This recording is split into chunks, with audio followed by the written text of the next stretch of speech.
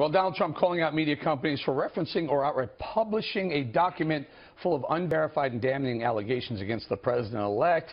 Is this a lesson for Trump haters in the media to play it straight? Hi, everyone. I'm Eric Bolling. Welcome to Cashin' In. Our Cashin' In crew this week: Mercedes Schlapp, Rachel Campo-Stuffy, Gina Loudon, and Juan Williams. Welcome, everybody. Now, Mercedes, I got a feeling this won't be the last time Mr. Trump has to take on someone in the media for reporting some fake news. You know, rightfully so. I think Donald Trump has been able to set the record straight and be able to take on some of these media outlets. Or let's look at BuzzFeed, which is more of a pop culture site. I mean, let's be real. Ben Smith, the editor of this site, basically sent a memo to his staff back in 2015, Eric, telling the staff that it's entirely fair to call Trump a racist. That is not what I call fair and balanced journalism in any way. They want to be what they call impactful journalists, but what they're doing is that they're harming the industry. They're definitely playing a lane, deciding that they're going to go and try to destroy the Trump presidency, which I think at the end has backfired. And not only that, Mercy, let me bring this to Gina. Gina, Ben Smith, the editor-in-chief, also sent a memo to his own employees saying, by the way, these allegations, we can't confirm them, but you know what, we're going to publish them anyway. I mean, I got to say, if there's going to be any litigation, that's going to be evidence, number one piece of evidence.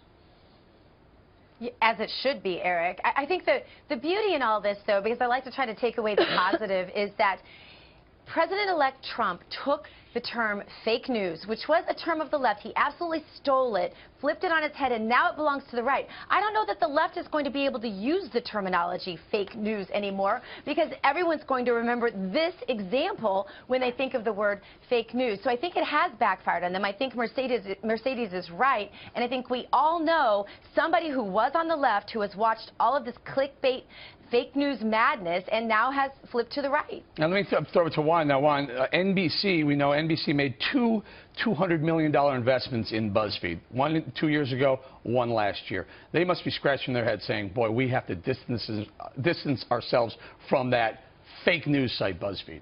I think they may have difficulties or differences, but I must say the owners of BuzzFeed have, in fact, said that they agree with the editor's decision to go ahead. I don't necessarily agree, because I think that's information about Donald Trump had been around for a while, and Donald Trump even saluted news organizations this week who said it is unsubstantiated and therefore they did not publish the story.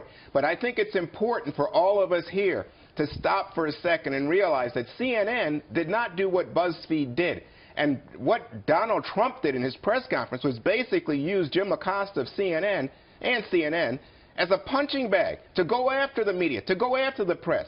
I think us at Fox News, we know what it's like to be the punching bag for an administration and be ignored. Yeah, we've been there for 8 years. Yeah, but the bigger point is one that Shepard Smith raised, which is that the President of the United States, or the President-elect in this case, should not be about delegitimizing news organizations. Well, that's what Obama has. I haven't heard. Wait, hold on. Shepard Smith, all due respect, was he saying that about President Obama over the last 8 years? Because we've had several White House reporters who never got a question in. But that's different. That's different than saying right there in a press conference, I'm beating you up, I'm calling CNN out, when CNN, CNN fair enough. On a legitimate However, story. I don't remember Ed Henry going back after Obama 4, 5, 6, 7 times. Listen, Bill O'Reilly, Brett Baer, they've all gone after Obama, but I think it was a legitimate story to say that American intelligence agencies had this dossier and that it was in a document given to President Obama and the President-elect. Unsubstantiated, Juan. But it was given to them. Juan Williams would never report that.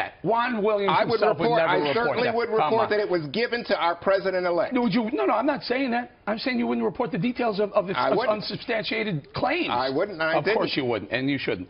Rachel, your thoughts? I was just going to say, this flimsy story wasn't just potentially damaging for Donald Trump. It's damaging to our cultural fabric. Thanks a lot, BuzzFeed, for giving us parents another presidential sex act for us to explain to our children. I think the left wants it both ways here. They want to, they've coarsened our culture to the point where even if these allegations were true, I'm not sure this would have taken Donald Trump down. And not because I think he's a Teflon candidate. I think it's because our culture has gotten so swampy and so disgusting and toxic Audrey, that this stuff is no longer shocking. And so the left wants it both ways. Well, they want to pollute our culture, and then they want us to clutch our pearls when we hear this kind of information come out. Rachel, I'm glad in a very poor way. I'm glad you that brought that up. delegitimizes them and the media. All right, take a listen to this. These so-called journalists not just going after Trump, they're targeting his nominees too. Check this out. Disgusting and racist comment about the family of Jeff Sessions. An MTV writer mocks his Asian granddaughter at his confirmation hearing this week, saying he should, quote, return the Asian baby to Toys R Us where he stole her from. Staying with you, Rachel. The irony is, the left calls Sessions the racist.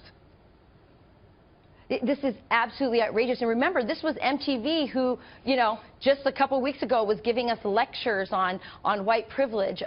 It's such a selective outrage. Where are all the people on the left? A few people have come out to their credit and told him he should get off of Twitter. He absolutely should. But MTV should fire this man. This is absolutely outrageous and flies in the face of all the multiculturalism and tolerance that MTV purports to be advancing. Mercedes, were you shocked by that comment as well? No, I'm not anymore. We have to be real here, Eric. I mean, MTV is no news organization. It's like BuzzFeed. I mean, they try to just make that splashy headline and make these outrageous comments. They can't be taken seriously. I mean, these guys are trying to just try to target these younger demographics. It's not working. I think at the end they just got to be ignored. I mean, it's just I don't know, Mercy. I think if someone had said that about someone on the left, about the family of the Obamas, the left would be going apoplectic about how racist of a comment that was. Let me bring Gene in. Yeah, well, you know, Eric, this is my thing. I am shocked, but I'm not shocked that they said it. I'm shocked because I never hear anyone on the right, even in the most closed circles, ever say anything of the sort. This is the talk of the left. I've even heard this from people on the left. Sorry, Juan, not you, but others. And I can say to you that I hope they just keep rattling their mouths, because it is exposing who they actually are, and it also exposes a true gentleman like Senator Sessions, what the depth of his humility and the depth of his self-control is, and exactly why he should be confirmed. All right, so Juan, let's stay with the comment, the MTV comment. Yeah. Terrible, right? I mean, you have to condemn it. I don't like it at all. I mean, you know, I have multiracial grandchildren. I've had people ask me, well, how can their names be Pepper and Wesley? Like, oh, a black kid, or in this case, a multiracial kid, can't have that name. It's a white name. I think it's so racist, so ridiculous. And in this case, this was a tweet from an MTV writer, so I don't know that we should blame MTV. They said that his opinion does not reflect their opinion, but I agree with all of you. I think it is over the top. Let me just quickly add on the race front. But Juan,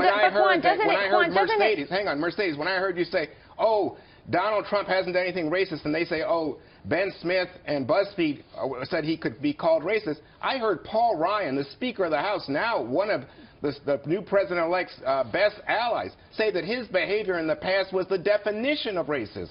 Look, Paul Ryan is not part of a news organization. I'm talking about plain, simple journalism. This is about reporting the news. Right. This is an editor of what they consider a news site, saying, you guys are, it's all fair game. You can call him a racist. Well, I just don't, it just doesn't fit what I would do in the journalist perspective.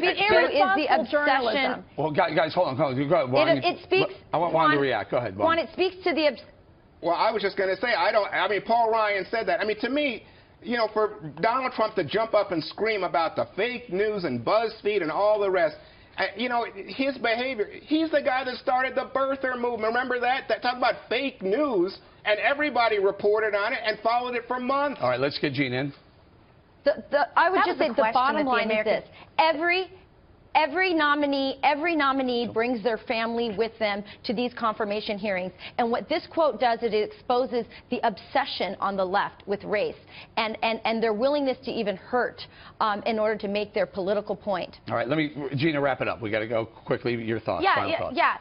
Well, I do think that race is something that is used as a weapon by the left, and I think that people on the right really do look at content of character, and that's where their focus is, and that's where it's always been, and I think that's where President-elect Trump's focus has always been as well. And it's so funny how they never want to look at the good record of things that people have done on the right, but they always want to focus in on one word and twist it and repeat the lie over and over again. It's Zelensky.